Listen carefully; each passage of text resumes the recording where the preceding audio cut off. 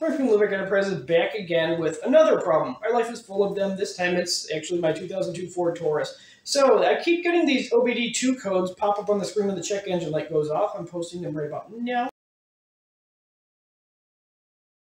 And so I actually cleared it last night, or early this morning. On my, I was at the apartment downtown trying to come back here, and I got it to go away, but they came back on. So what I did down there was clean the MAF sensor, and then the car kept dying, which was an issue with the connection with the hose, which I'll show you in a minute. And basically, I think it just needs to be re-cleaned. I don't think I did a good enough job. So you'll need 3 things for this, or 2, possibly 3. First thing, I got the CRC brand, Mass Airflow sensor cleaner from AutoZone. It was like maybe like 11, 12 bucks. I don't remember. I just throw it on the credit card. I need it. Next thing you'll need is this. Either a straight slot screwdriver or this. This is a nut driver. It's 5/16 inch. And it fits perfectly over the nut that I have to loosen in order to take the hose off. The third thing, which is kind of optional, is of course, as you see many times on this channel, a can of patience. So let's go fix things. Step 1 is open your can of patience and take a sip.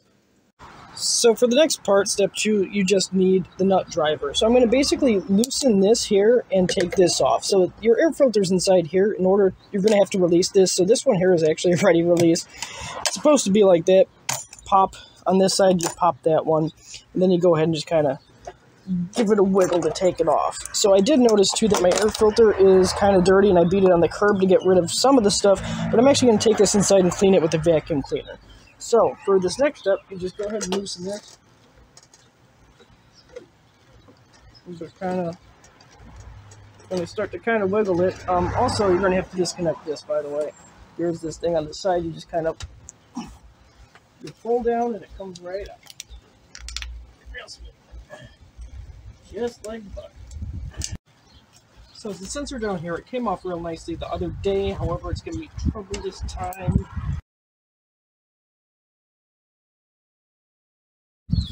So with that done, I can go ahead and loosen this here the rest of the way.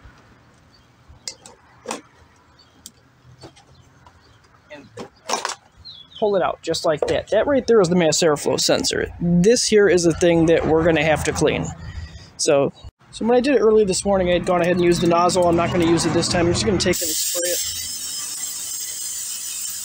it. Make sure it's soaked, like dripping wet. And let it leak out onto the driveway, which my brother will not be happy about, but that's okay. He won't know because he's not subscribed to my channel. So I brought it back and said I'm just going to take paper towels and give it like a nice wipe down. Just make sure you kind of get all sides of it. You don't have to be, make it look like brand new. But I didn't do this before, and I think that might be part of the reason why the codes came back up again when I parked in the driveway.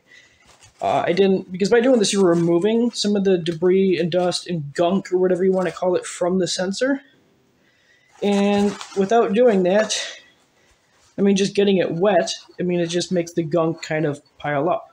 It move and pile up. So it's not the best fix. I'd say go ahead and wipe it down like that. Let it dry completely. I don't think I gave it enough time to fully dry yesterday either. That might be part of the problem. So I'm going to let it dry completely and put it in front of a fan. Oh yeah! I'm not saying be lazy, I'm just saying work smart, not hard. And there you go. If I'm not mistaken, that right there is the actual sensor itself. Looks like a resistor. Could be right, it could be in here, but I'm not a mechanic, I'm IT, so if it ran Windows 10, maybe I'd know, but it doesn't, so. So I did a brief cleaning of the air filter with a vacuum and reseated it, make sure it's all the way in there, nice and flush around all 4 edges. I'm going to go ahead and reinstall this, but something to note.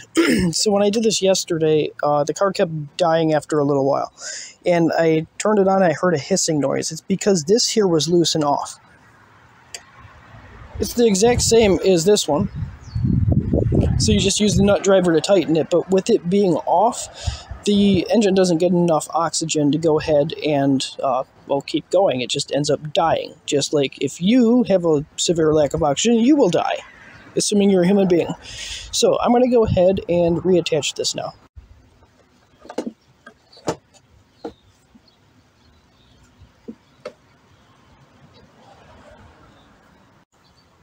So if you opted to use a flathead screwdriver, you wouldn't need this, but I need a key just to pry it over the top.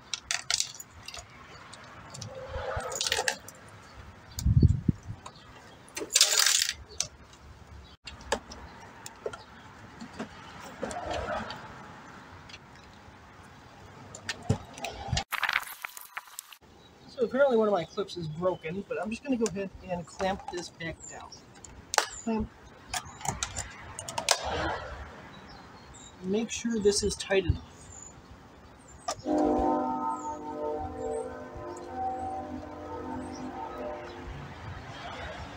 Now retighten this. So I'm going to go ahead and start the car now. As you can see, check engine light on 02 Taurus is over there. It's clear. No, never mind. It's still there. So what I'm going to do, I'm going to clear those codes from the ECU, the electronic control unit, basically the car's motherboard, the brain of the car. I'm going to make it forget about that for a couple seconds and run it again and see if it pops back up. So I still smell fumes, but in order to clear the codes, that right there is the OBDII port, and I have an adapter in there that goes ahead and reads the codes, kind of like the mechanic. When he goes and diagnoses your car, he'll plug something into there, just like this, but I can do it on my phone. So I can still smell fumes from out here now, not just in the car. It sounds like something's leaking again. That hissing noise is not good. That's coming from somewhere here, so I'm going to have to reseat these and retighten them again. So to me, it sounds like it's definitely leaking from here. I'm thinking it's just not on all the way here at the bottom. I'm going to go ahead and turn the car off, loosen it, put it on better, and reseat it, and then tighten it. So I noticed as I'm loosening it, I think that's the problem right there. The metal clamp has seemed to come off the edge of the hose, which is here, and not completely around where it should be. So I'll loosen this, put it around there, and then pop it on the rest of the way. So basically I loosened this almost all the way. I loosened this all the way and opened it up, and then was able to push down and jiggle it on all the way. So it is now all the way on. So now I'll clear codes and try again.